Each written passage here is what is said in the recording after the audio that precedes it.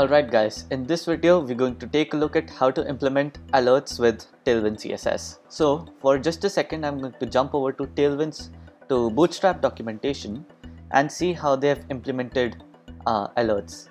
Yeah, look at these rectangular pieces and they have text in the center.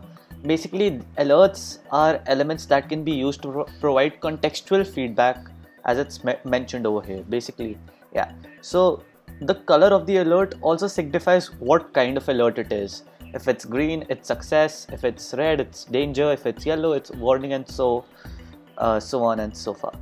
So they can be used really sparingly in any UI. For example, if somebody is trying to log into your app and they have the wrong password, you can just show an error alert down or on the top, whatever. Or if somebody is trying to enter maybe, let's say, an invalid value into a form, and you want to show more prominent error message, you can make a different sort of error alert for it and so far. Alright, so let's get into it. I have the CDN pulled in right over here. Ideally, if you were working on a project, you would want to use npm and configure Tailwind through npm because that way you can extend it. But for the sake of these tutorials, I'm just going to pull in the CDN, which I've been doing in every video basically. So I just have some base styles on the body tag. After that, we're going to have a div. Here we will have couple of alerts, so just setting it up for that. And space y3 will just increase the spacing between our different alerts. So now getting into making an alert, first let's just say info alert. Alright, so for info alert we can give it maybe a class of bgteal300, let's see. Yeah, and then text teal 800. Yeah, that looks nice. Then what you would want to do is increase padding. So let's say px3 py5. Let's see how that looks. Cool. So what I'm going to do is just make this parent div go to width 4:5 of the screen. Yeah, and this is taking up the full width, so we have a bigger alert now. And now that it's bigger, I think py can be a little less. Yeah. Alright, now what I like to do for alerts is just add a prominent border on the top. So right now it's on the side, on all the sides for 4 pixels. We can just say bordered -t-4 for it to be on the top, and to then color it we can say, let's say border teal 800. You can even make this rounded if you would like, but I think it looks better with straight edges. And an alert is usually not a part of your normal flow of the app, so you would want it to be look like it's raised from the screen. So we can add a shadow XL to it.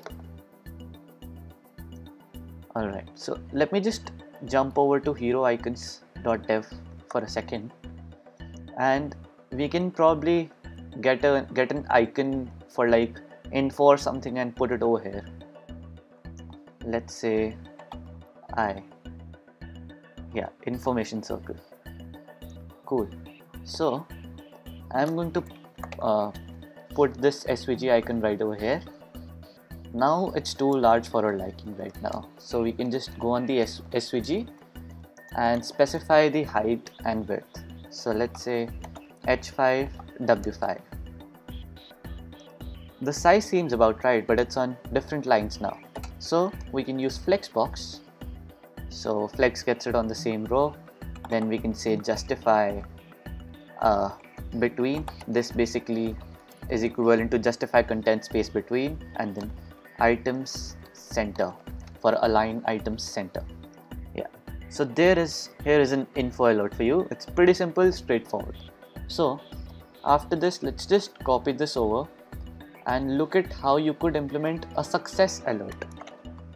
Honestly, for a success alert, you just need to change the colors to green. Yeah,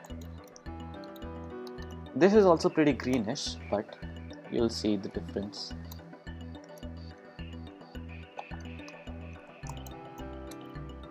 success alert.